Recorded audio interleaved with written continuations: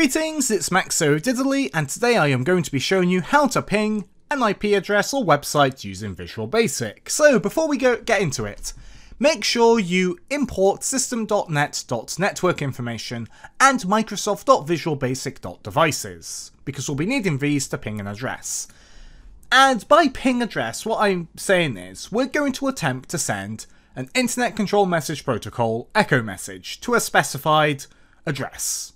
And then we're going to try and receive a corresponding Internet Control Message Protocol echo reply from that address. And then, if we do get a reply, we can then take the time it took for that to happen as our latency. If we don't get a reply within our timeout time, then we can assume we can't reach the address within a specified time. That's what we're going to be doing. Let's get into it. So we've got console.writeLine ping address www.google.com. Ping address is going to be a function we make in a moment. This is the URL we want to check, and 1000 is for timeout time. The timeout time is in milliseconds, so if you do 1000, that's 1 second, because there are 1000 milliseconds in a second. And obviously, we can put this whatever we want. I'm doing 1 second. And obviously, if we don't receive a reply, and it's been 1 second, then we assume we can't reach the address. We might be able to reach that address, but not in our timeout time. And we do console.readline to stop the program from closing, so let's make our function. So we do function ping address, address as string, timeout as integer, and this function is going to return our long value. You don't have to, but it's a 64-bit integer. It's just in case you're dealing with really big numbers that aren't supported by a 32-bit integer. And obviously, address as string, that's the IP. Timeout as integer is the maximum time we're going to try and ping that address for. Inside, we're going to define a few things. So we're going to do dim result as PingReply. This is going to be what stores the results of our ping. And then dim.Send ping is going to be what's actually going to send that ping to the address we want to ping. And then dim latency as long, this is going to store the latency of that ping if there is a latency. After that, we are going to do a try-catch statement, so we do try, catch, ex as exception, console.writeLine ex, and try. We need to do a try-catch statement as we are doing networking. If something goes wrong, we don't want the program to crash.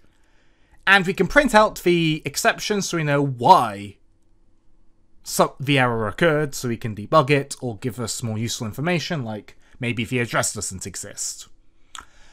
And we do return -1 because basically, since we're returning a latency, you can't have a negative latency. Unless I guess you're time traveling, but I'm going to assume you're not time traveling. So we can basically return a negative number as our way of saying, right, we couldn't ping the address. Now it could be -1, -2, -420, -69, -42069 if you want to be really funny.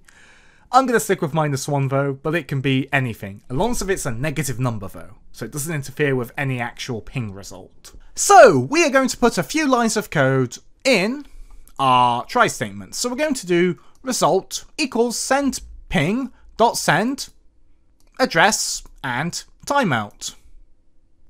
So basically, we're going to be assigning a value to our result PingReply, and it's going to be equal to whatever send ping.send returns. And obviously we pass in the address and the timeout because we need those two things when we send our ping.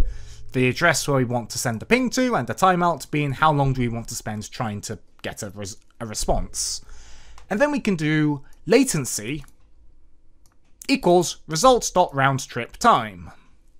So we're just setting our latency long variable to be the round trip time to get how long it took to get our response.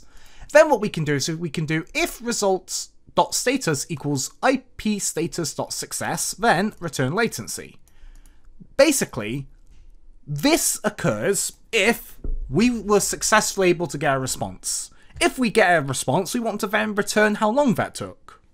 We don't need to do an else if, because after this we'll then go on to this return -1, and this will be executed either if an error occurs, or we don't get a response in the given time.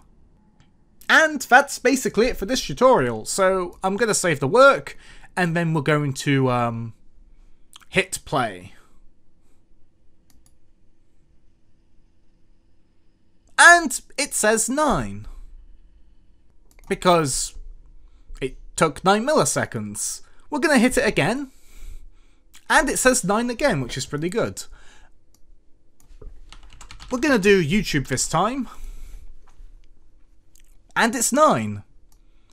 Now we're going to do a URL that doesn't exist. And we get an error saying it can't find it, and then we get the -1 at the end. Let's go back to this and do 100 instead. And it's a 10 this time, we were slightly slower. And that's it for this tutorial. Be sure to leave a like and a comment if you enjoyed. And subscribe if you want to see more Visual Basic tutorials. Thanks for being a great audience.